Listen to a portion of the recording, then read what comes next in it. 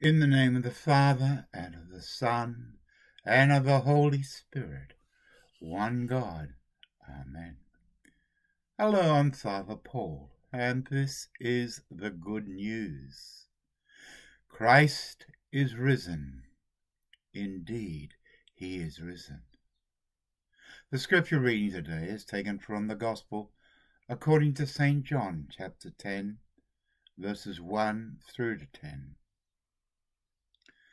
Most assuredly, I say to you, he who does not enter the sheepfold by the door, but climbs up some other way, the same is a thief and a robber. But he who enters by the door is the shepherd of the sheep. To him the doorkeeper opens, and the sheep hear his voice, and he calls his own sheep by name and leads them out. When he brings out his own sheep, he goes before them, and the sheep follow him, for they know his voice. Yet they will by no means follow a stranger, but will flee from him, for they do not know the voice of strangers. Jesus used this illustration, but they did not understand the things which he spoke to them. Then Jesus said to them again, most assuredly, I say to you, I am the door of the sheep. All who ever came before me are thieves and robbers, but the sheep do not hear them. I am the door. If anyone enters by me, he will be saved and will go in and out and find pasture. The thief does not come except to steal and to kill and to destroy. I have come that they may have life, and that they may have it more abundantly.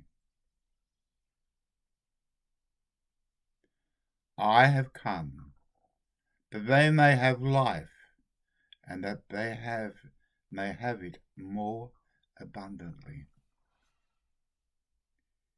In the scripture reading from St. John, there's a little subheading that says, Jesus, the Good Shepherd. And of course, as Jesus so often did, preached in parables, something that they could see or understand, because many were shepherds. But we read when Jesus goes on, we read at the last part of that section, Jesus used this illustration, but they do not understand the things which he spoke to them. And then we go on and read, and Jesus said to them again, most assuredly, I say to you, I am the door of the sheep. All who ever came before me are thieves and robbers, but the sheep do not hear them. I am the door. If anyone enters by me, he will be saved and will go in and out and find pasture. The thief does not come except to steal and to kill and to destroy. I have come, that they may have life, and that they may have it more abundantly.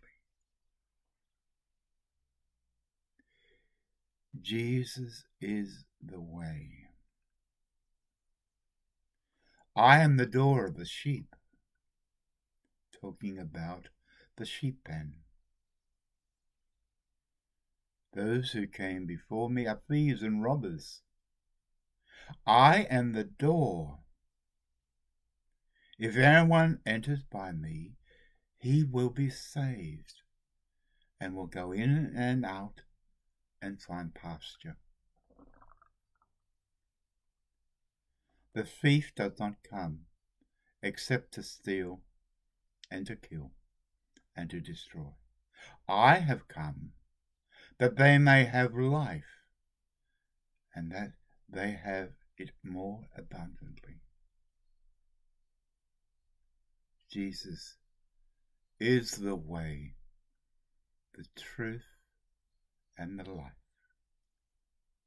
The life more abundantly. He is our Saviour. He is our King. He is our Shepherd. He leads his sheep. He leads us on the way to heaven, to the kingdom of God. When we follow Jesus, obey his teachings, his commandment to love as he loves us, that commandment he gave us is so strong, so powerful. How can we possibly love each other as Jesus loved us? You might think to yourself, it's not going to be easy. But to be a true disciple, if we love one another as he loved us, by our actions, people will know that we are followers of Jesus Christ, the Son of God. We follow Jesus. We follow God. We learn about Jesus. We get to know him. And by doing this, we are understanding what God is all about through Jesus Christ.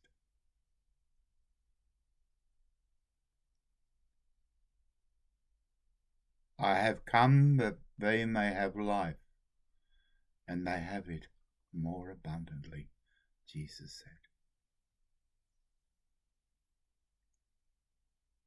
Christ has risen from the dead, trampling down death by death, and upon those in the tombs bestowing life. He bestowed life upon us by his death and resurrection. Glory to God for all things. Glory be to him, now and ever, and unto the ages of ages. Amen. And may the blessing of Almighty God, the Father, the Son, and of the Holy Spirit be upon you and remain with you always. Amen. Amen. Amen.